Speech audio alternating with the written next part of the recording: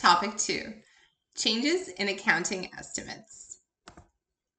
A bit more about estimates. So why do estimates change?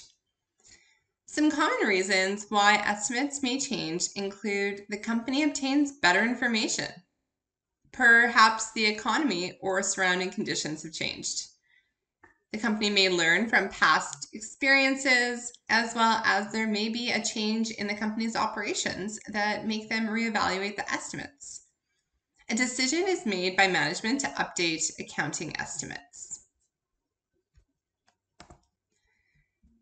So how do we then account for changes when we realize that they are changes that resulted as a result of a change in estimates? Well, we record all of these changes prospectively, which means that past financial statements are not revised or restated, and the new estimate is used in the current period and moving forward. Just to reiterate, changes in accounting estimates are accounted for prospectively. And when I take a moment and think about this, it's because management preparing the financial statements, we did the best we could with the information that we had available when we did the financial statements last year, and that's all you can do.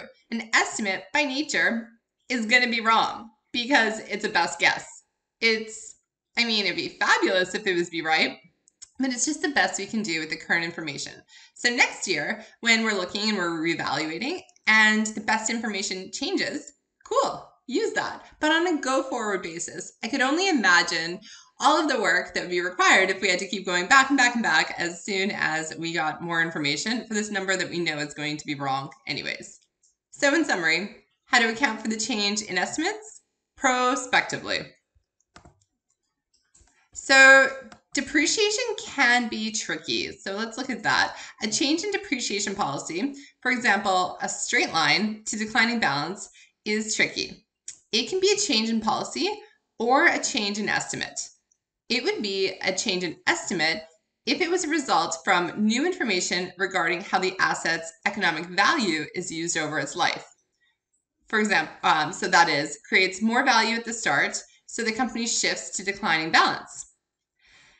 A change in policy for this very similar set of case facts would be if there was no new information and the company makes a change for other reasons, such as simply what competitors are doing and how their financial statements are looking to make them more in line, perhaps, with signaling or what they wish to communicate. Not that there was more or better information, but simply in order to change what it looks like. So a little bit tricky there, something to keep in mind. A question. Which of the following is not a change in accounting estimate?